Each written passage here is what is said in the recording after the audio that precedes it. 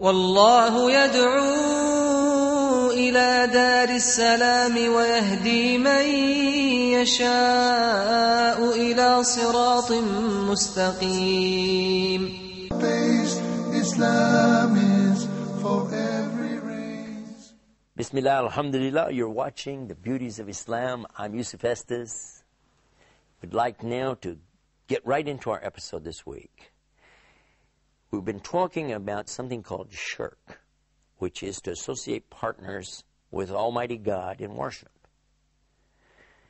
I always receive a lot of email about this subject from our brothers in humanity, the Christians, when they say that, wait a minute, we believe a lot of the things that you guys are saying, but there's one thing we have a problem with, and that's, what is the status of Jesus?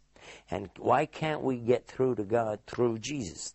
Didn't Jesus say that there's no way to the Father except by me?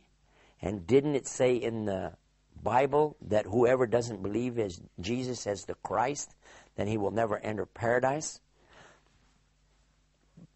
Well, in the English translation of some old manuscripts from translations of other languages, it says something like that, but even that's not exact.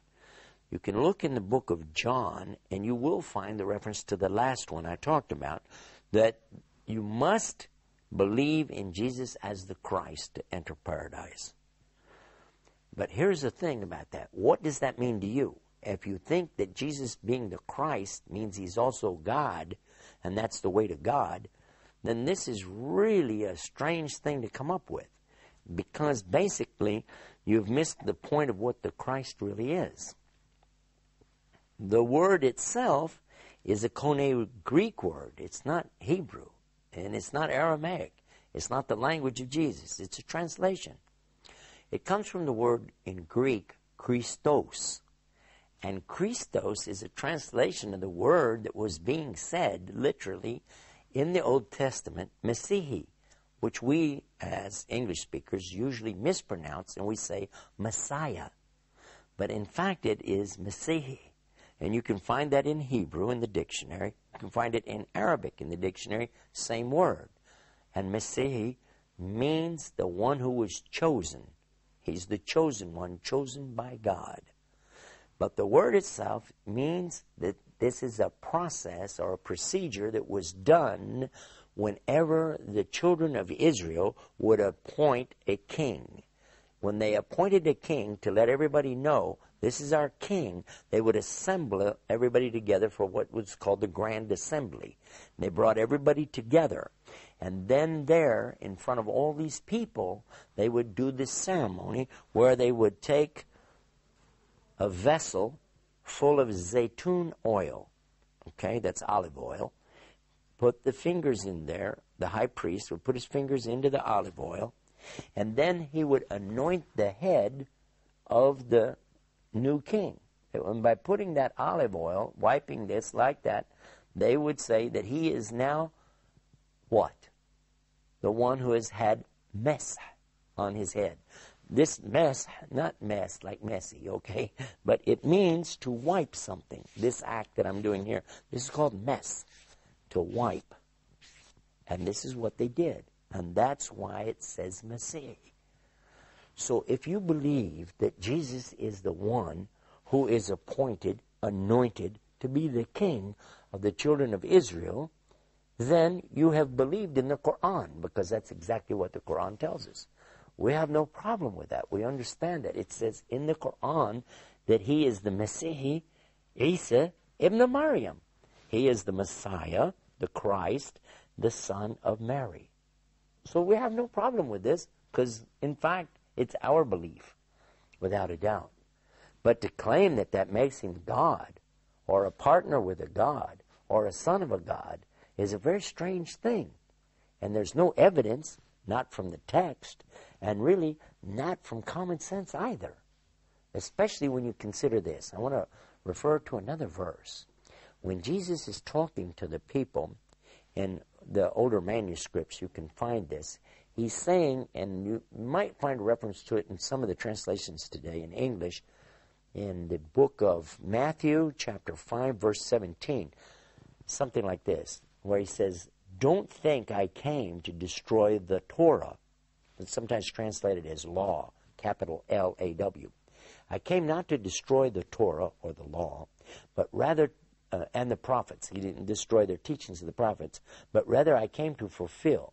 And not until all things are accomplished shall a single dot, jot, iota, tittle, and be in any wise lessened from the law.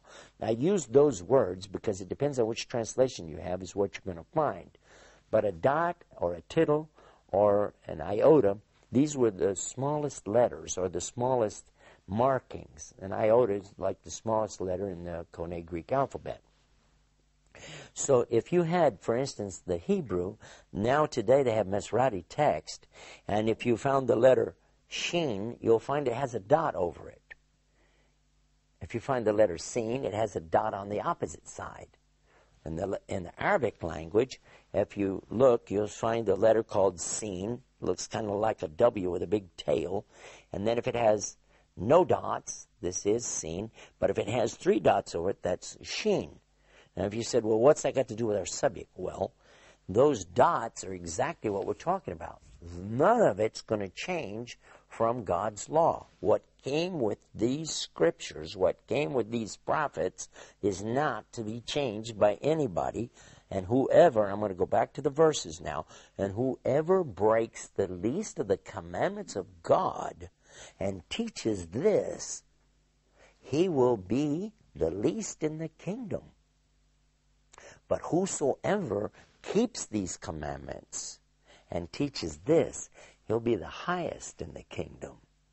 And unless your righteousness exceeds that of the Pharisees were the leaders of the Sanhedrin or the temple at the time, unless your righteousness is more than theirs, you won't even go to paradise.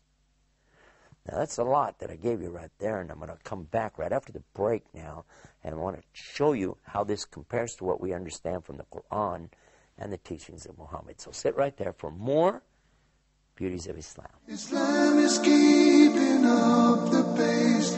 Islam is for every race.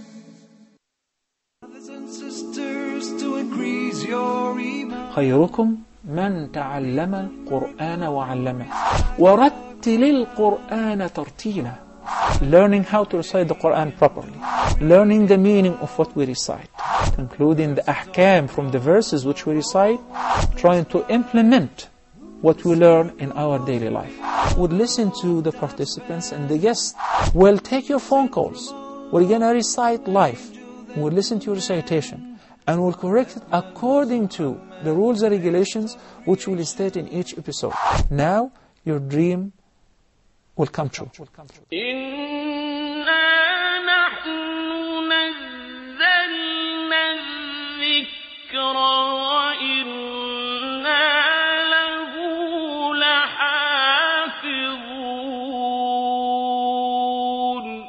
Islam is keeping up the pace. Islam is for every race. Well, we're back with more Beauties of Islam. If you missed the first part of it, just in summary, what we were talking about is some verses that we had found in the Bible talking about the law or Torah is forever going to be in effect. The commandments of the Torah are going to be forever in effect. This is according to the New Testament, claiming that the Old Testament is still in effect.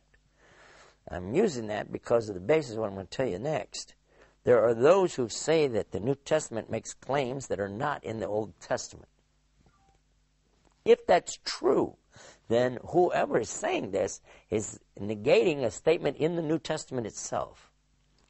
And whoever says God has a son, our subject, by the way, is not worshiping Jesus, but worshiping the one that Jesus worshiped. That's what we're basically trying to get across in this episode.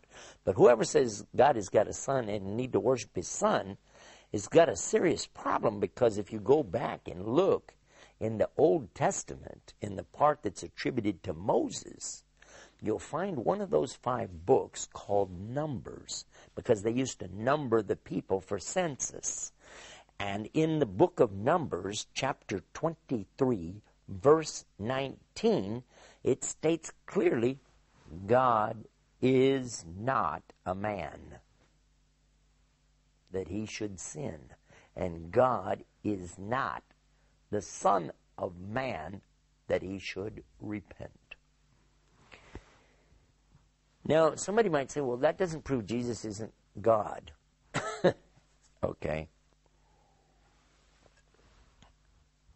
Let's consider this. If Jesus is God, or if he was God, or part of God, then here's a question for you. Why would he pray to God? In the prayer that he taught his followers, he told them to pray directly to the one above, and to even ask for God's will to be done. He didn't say ask for the will of the Trinity. He didn't say ask for the will of Jesus. He said ask for the will of the one above, the Almighty God. Ask for his will to be done on earth as it is in heaven. Then in Gethsemane, and this is mentioned in all the Gospels, in Gethsemane, we have Jesus who is praying there, and he's seeking from Allah, from Almighty God. He wants him, God, to excuse him and let him off the hook here. He's saying, let this cup pass from me. And this is something that people used to pass their cup and take a drink and pass it to the next one. And when it says pass by, means that I don't want to participate. I don't want to take a drink. So when he says, let this cup pass from me, essentially he's saying, I don't want this to happen to me, but even so, your will be done. Now, this statement, it becomes really clear. He's praying, he's asking, and he's talking to God and saying, your will is the ultimate will. Even so, whatever you want, this is what I want. This indicates clearly Jesus is not equal to God. That's a positive statement there, and you can't twist the text on that to come up with anything else. He's not God. He's praying to God, and he doesn't even know what's the outcome. Otherwise, he wouldn't be there crying and praying and asking him. Now, these teachings are the same teachings that we have in Islam, because we definitely believe in all of the prophets, as we've been talking in the beauties of Islam. We believe in all these prophets. Some you maybe even never heard of before. We believe in all of the books that came with all the prophets. We believe in the message that they came with being the one and same message that came with the first prophet, which is Adam, and continued all the way to Muhammad. Peace and blessings be upon all the prophets. The message is this: worship God without partners. Believe there's only one God, and then give yourself over to him totally. And this is the way to get to God. Bypass the middleman. Don't worship something that you can see, hear, smell, taste, feel, imagine in your mind. Because if it's this, then it's in the creation, it's not the creator, and therefore it's not worthy of your worship. Makes sense? So the first commandment we find in the Old Testament is very clear. In the book of Exodus, chapter 20, we find God telling them, this is English translation of the manuscripts, but basically listen to the teaching here. I'm the Lord your God that brought you out of the land of Egypt and the house of bondage. And beside me there's no other God. Thou shalt not have any other gods beside me. This is the teaching from the Old Testament. The New Testament, we've already talked about in Mark 12:29. Say, O Israel, the Lord thy God is one. One Lord. And worship him with all your heart, mind, and strength. And in Islam, La ilaha illallah. There's none to worship except Allah. And this is one of the biggest beauties of Islam. Till next time, peace. Peace be upon you. Assalamu alaikum. Islam is peace, Islam is ease, Islam is not danger, oh